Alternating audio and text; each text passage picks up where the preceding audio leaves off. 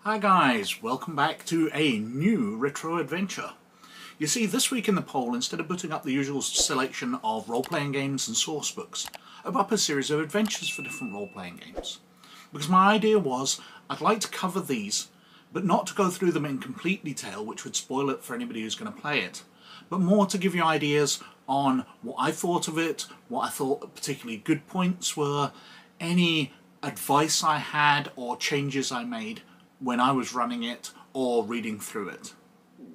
And at the end of the first poll, you've decided to throw me a bit of a spanner because there was a tie when I looked last night.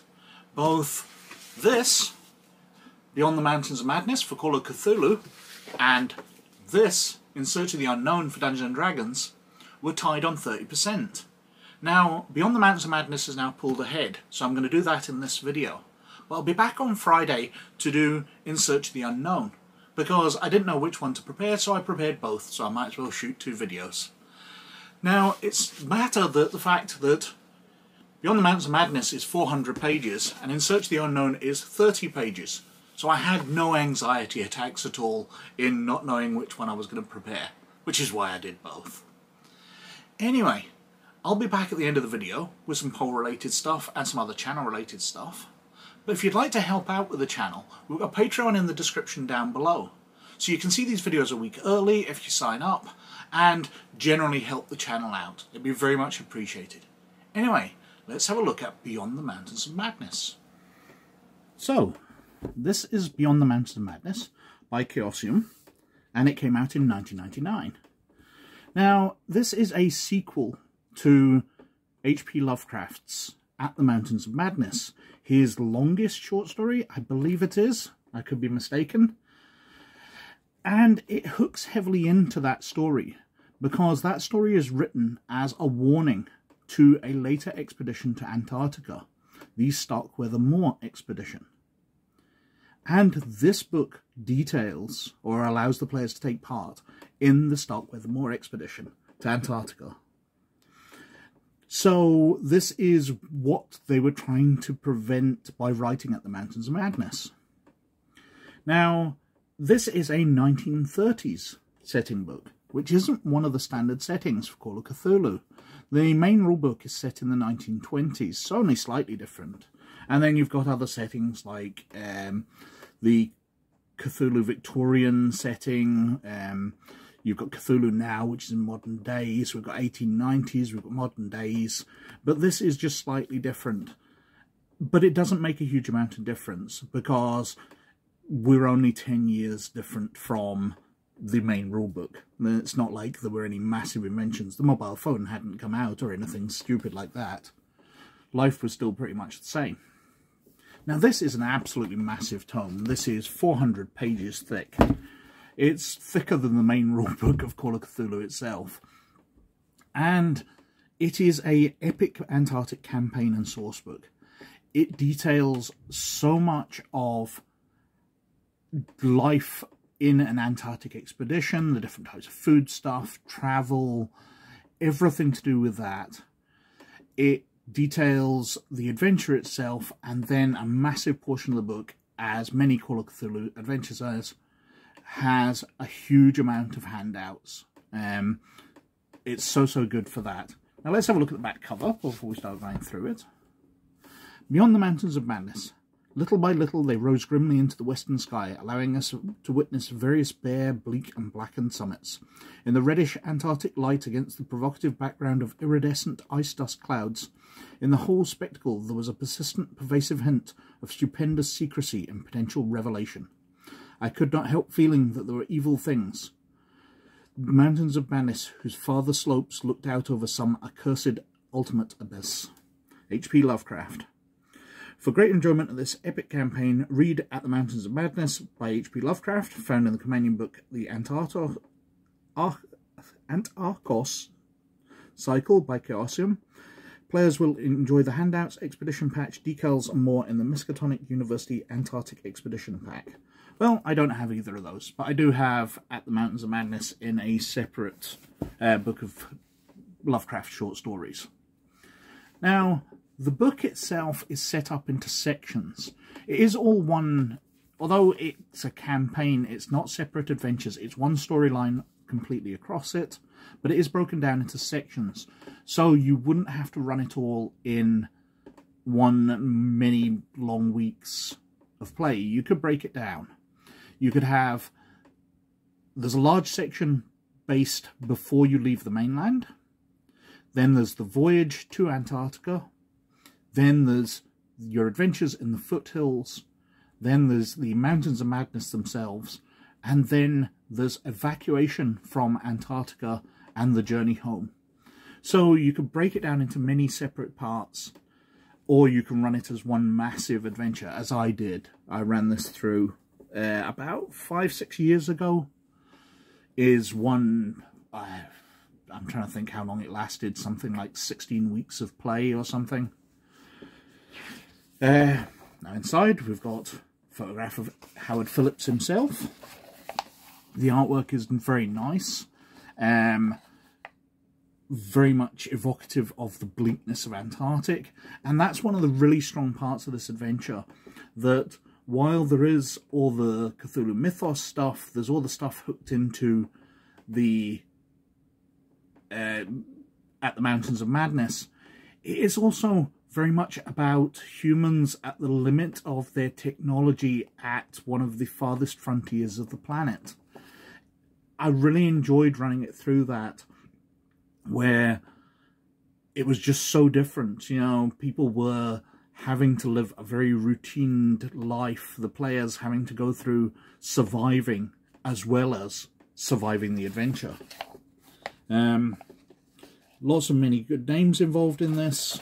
We go through, there's lots of acknowledgements, a massive and very useful table of contents, because there is a fair amount of flicking back and forwards, because they find information early on when they're on the mainland, which they will want to refer back to. But as I said, this is a Cthulhu adventure. It has a massive amount of handouts, so the players can handle a lot of that. The foreword, which details much of the adventure and how to go through it. I'm not going to go through absolutely every section because I don't want to spoil all the sub parts of it. We've got a list of all the characters, which is very, very useful. There are a lot of people on this expedition to Antarctica, and keeping track of them I did find kind of useful from this. While only a few will become common to your players, they will know the leaders of the expedition and perhaps a few other characters they interact with. Most of them will just be faces, but being able to keep that consistent was very, very useful to me. We've got what the world knows about the Miskatonic University expedition to Antarctica. So what happened at the Mountains of Madness, but what the public knows. They know that the expedition failed. They obviously don't know the Cthulhu mythos aspects which were discovered. So they start off by discovering that there's this expedition going. It feeds you a bunch of background information, and then they kind of get hired into it. The two main people behind the expedition are James Starkweather, who is an adventurer, a Victorian adventurer type character, a gentleman, and William Moore, who's the scientist. So he's going up there for the information, he's going up there for the excitement. When you actually get to Antarctica as well, William Moore's the person who hangs around the camp, running all the experiments, and the person that the players will end up reporting back to most often. Whereas James Starkweather's doing things like climbing mountains, other things which have never been done on Antarctica before. He's the one trying to do them all. So we're going through the background information where they're digging up information on the previous expedition cars, finding out what's happened. There's arriving in New York. The original sections are set in New York, but there's a lot of running around, finding out information, while the same people who wrote At the Mountains of Madness are trying to stop the expedition. There's various things happening. There's various other expeditions as well. There's a rival American expedition and there's a German expedition. Given this is the 1930s and the lead up to World War II, that becomes fairly relevant when there are problems on the ice and you have to call for help. are you going to be calling for Nazis? There's an investigation, the murder of the captain of the ship before you even leave. And of course another captain gets hired, that's only a temporary thing, but you've got the investigation, there's kidnappings, there's sabotage, fires. They get to get in some action in defending against the ship being destroyed by fire before it even leaves. They're given advice by people who know about mythos. They're called and warned off. Then it details the ship. Because a large portion of this adventure is on the ship, we detail all the layout, the cabins, the routine, the daily routine, where all the cargo is. As I said, this book really goes into details, you know, how they store the planes on board, as well as all the cargo. A lovely photograph, I don't know if that is actually the SS Gabriel, if that was a real ship, or that's just a stock photo of a ship of the time. Then we've got this at sea portion, which includes various ordinary things which happen because they're crossing the international date line. There's a certain ceremony which takes part on ships. I was taught about this by my father, who was a sailor. He served in the Royal Navy and travelled around the world several times and told us about this, where they basically get hazed the first time you cross the international date line. The ship arrives at Melbourne, and you have to restock the ship for some of the sabotage works that's gone on, some of the stuff that was lost in the fire, and other things which have been happening during the journey. And then we finally arrive at the ice. You know, we're 100 pages into the book and we're only arriving at Antarctica now. You have to unload the ship. There's an older ship which is discovered, embedded in the ice, one lost. There's the finding or setting up your original camp. The Lexington expedition, the rival expedition, which, because there's a lot of interactions between the different camps, it gives you the layout and tells you what's happening there, in case the players are travelling between the camps asking for help. Then we've got the journey onto the mountains. The Lexington and Starkweather camps, and then the camp from the original story. It's a layout and what it looks like now.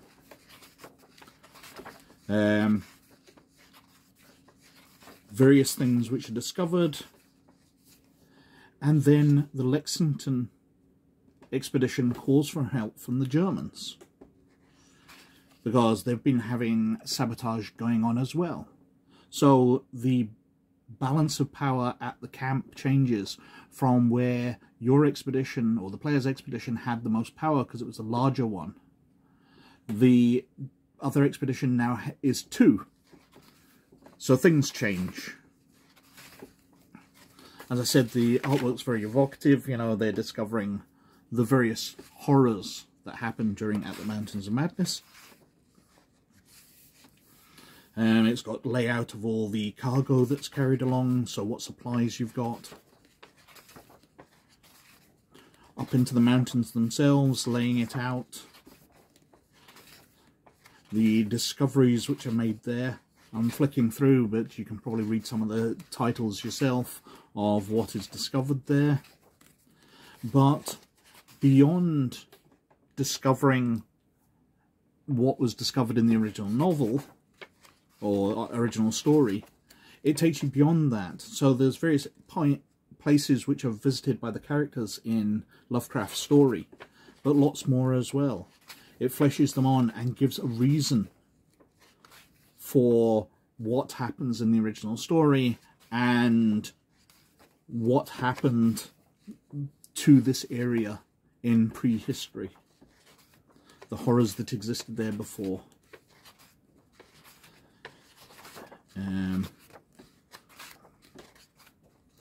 My players actually had a lot of fun with this part. It wasn't as horrific as the adventure believed.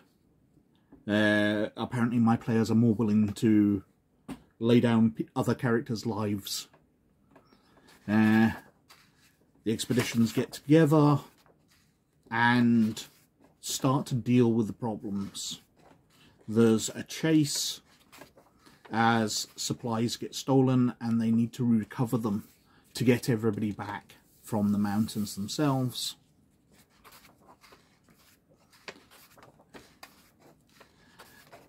You know, visiting various supply depots while others survive within the mountains.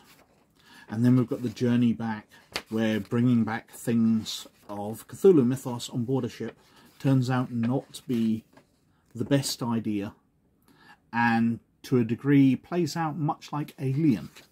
There's a mythos thing aboard the ship and it's causing chaos. And then at page 289 we're going on to the appendices. So we've got public timelines for what's going on, the campaign timeline, fixed events which are happening. We've got lots of detail, the Antarctica manual here, so clothing, oxygen equipment, dog sled travel, tents and shelters, everything you need for detailed knowledge about life on the ice of Antarctica in the 1930s. You know, what happens with sunburn, snow blindness, hypothermia, altitude sickness, hypoxia, frostbite, the different types of weather which are likely to come even during the summer, flora and fauna, climbing the mountains, the details of what you discover at the mountains themselves. You know, going through the expedition goals and summaries, there's just so much information in here, really helps you out because your players will ask questions and a memory of reading through all this comes back to you. There's various references back to At the Mountains of Madness and another story which it hooks into it. And then we're getting on to stuff like the handouts, so the equipment manifest as if it had been typed out. Fuel usage for the various planes. The expedition personnel roster, the fate of what happens to them. The full bios of the characters. So we've got James Starkweather here, his stats and attributes, and then a full detailed background, his personality to help you roleplay him. We've got William Moore, it's all detailed out with him as well, and every single character from both of the main expeditions and some of the Germans as well. Photographs of them all. Here we are with the crew of the ship which take you there and bring you back. The feud between the expeditions, the Lexington expedition, the Barsmeier Falcon, so the German expedition, where we've got all these characters laid out. The various vehicles, so we've got the stats and dimensions of the ships, of the aircraft, all the different ones used by the different expeditions, autogyros, right up to the Zeppelin, which the Germans bring in to evacuate themselves from the ice.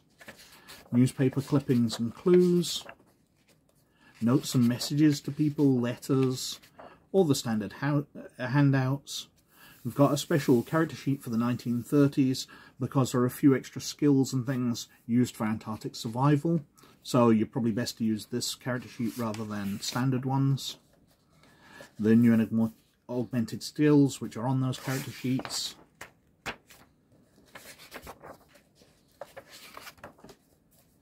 Various deck plans of the ship, the Antarctic clothing and layers, and handouts for the players with all the maps. Just so much extra information. We've gone through almost as many handouts here as we did go through Adventure. There's just so much to give your players, so they've got stuff to dig through and understand what's going on, clues contained within it.